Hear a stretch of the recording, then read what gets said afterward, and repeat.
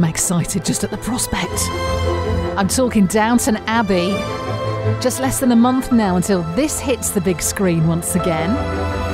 And if you want to get yourself ready for what will be one of the biggest cinematic treats of the year, maybe this is right up your street, because this weekend at the Anvil in Basingstoke, you can catch Cinema in Symphony, where Downton Abbey composer John Lunn will be performing some of the classic music from the show. And he's with us on the show this afternoon. Hi, John. Hi, Sarah. Hi, lovely to be with you. Lovely to have you on the show. And you know, it's not just Downton Abbey for you, is it, in terms of your musical credits? Because it's quite extraordinary, some of the shows that you are responsible for providing the theme tunes for, the likes of Bleak House and Hotel Babylon and Waking the Dead. What is the strategy? You must have a strategy for coming up with these things in the first place, because presumably you've got to know about the plot, you've got to know about what's going on in the show. The music's always the last thing to go on these programs. It's all edited and filmed, and I just basically work away. You know, for each episode or film, you know, I just work away on the music for the underscore underneath the dialogue, and eventually, you know, there's a tune screaming at me, going, "It's me, it's me, it's me," for the you know, for the title sequence.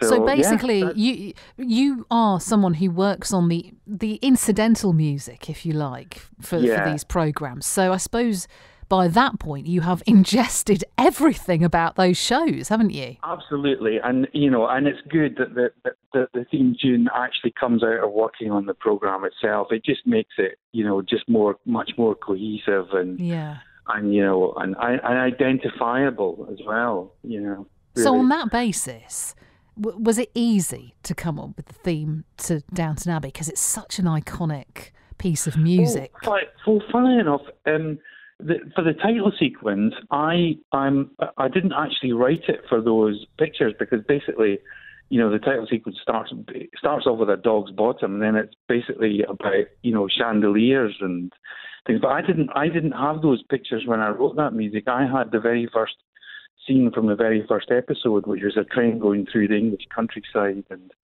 following a telegram that had the news that the heir to Downton Abbey had been drowned in the Titanic. And eventually we end up with a picture of Downton Abbey itself, Highclere Castle. And that was what that music was written for. But everybody loved it. And so they asked me to do a 30-second version of it. So I cut it down to 30 seconds, and then they put the actual, you know, pictures to the music, which is quite unusual, to be honest. And it works, doesn't it? You would never know that music was not written for that. You know, the pictures themselves, although it's a great title sequence, the pictures themselves don't really tell you what you're about to see, or the kind of scale of sort of emotion and intrigue and drama that you're about to see. But the music's doing all that, basically.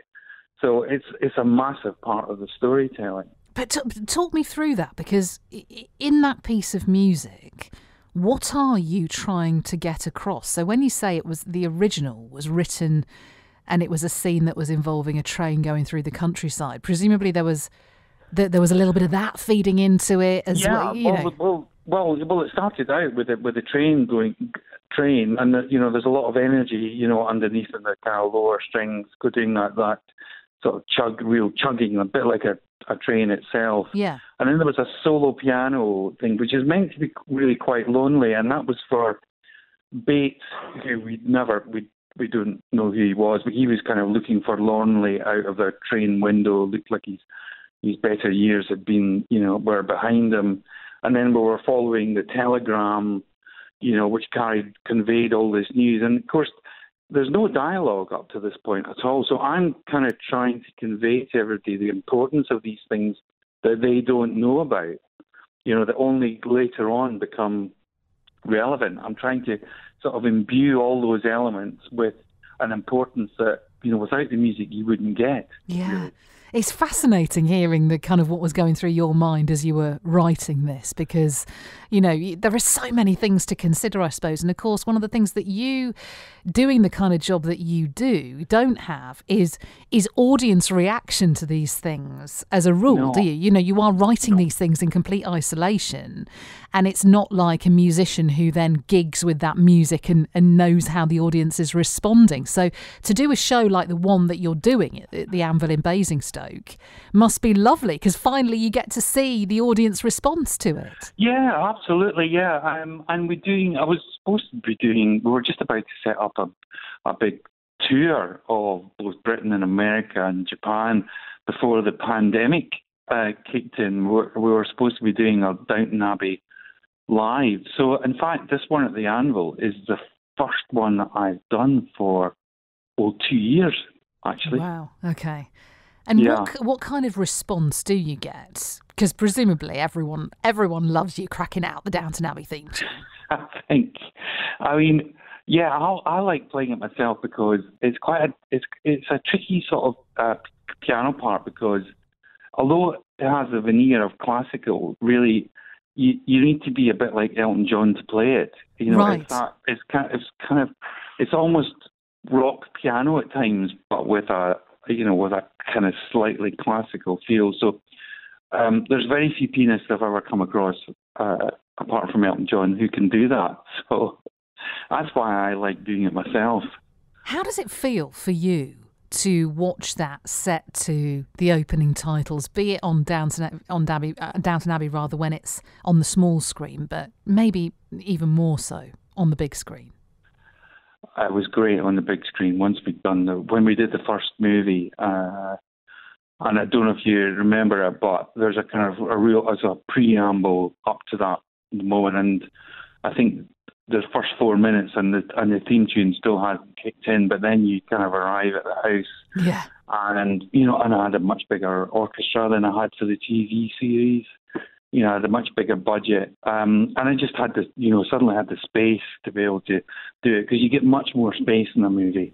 Yeah. You know, for the music, and there's so much dialogue usually in the TV version. It was brilliant.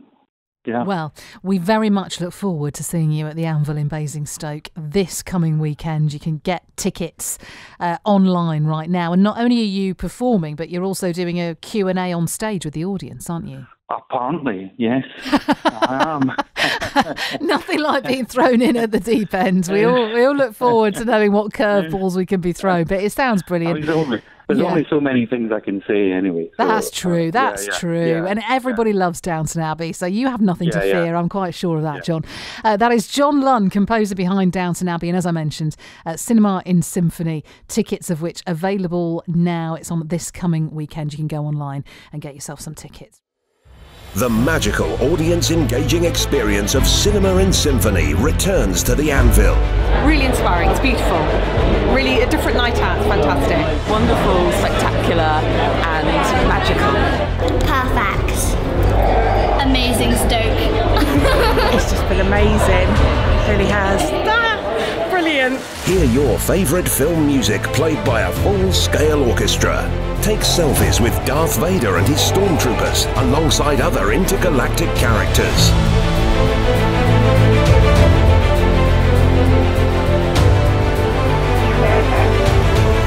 See that? Featuring music from all eras of Hollywood's biggest films. Raiders of the Lost Ark, Singing in the Rain, The Magnificent Seven, Pirates of the Caribbean, Dances with Wolves, Beauty and the Beast, Superman and Star Wars. And with local links to the film set of Downton Abbey and Highclere Castle, Emmy award-winning composer John Lunn will be performing his own Downton Abbey suite alongside the Cinema in Symphony Orchestra. Get your tickets now via Facebook, Instagram or the Anvil Arts website. Cinema in Symphony, Saturday the 2nd of April 2022.